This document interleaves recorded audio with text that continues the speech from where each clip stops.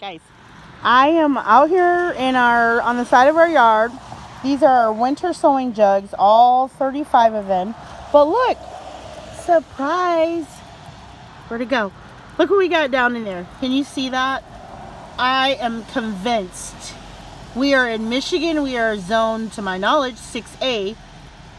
And this is lettuce. I could not get lettuce to grow in the house. We have lettuce sprouts. March 5th or 6th, 2018. It's going down. It's an update. I'm convinced. This process has helped us so much. We don't have access to all the grow lights, grow systems, and to be able to set these mini greenhouses out and have abundance of what we need to grow is phenomenal.